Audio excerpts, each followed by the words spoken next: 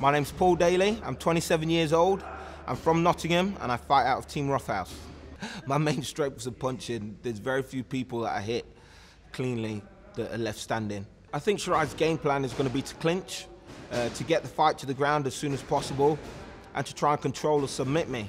I think Shirai is a deluded fighter.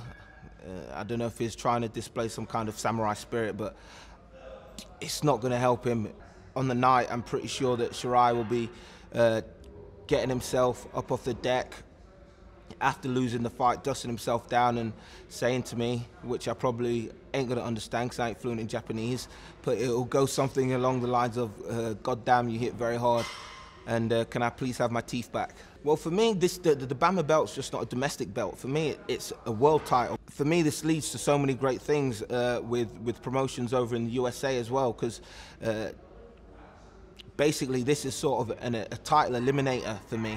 I gain a title and I have the opportunity to fight for another title, so effectively this is two belts on the line for me. So the BAMMA belt, for me, is the most precious belt that I could want to get hold of at this point in time, you know. The fact that I'm fighting in the UK after 2 years, it's like a homecoming for me. This is a massive, massive thing.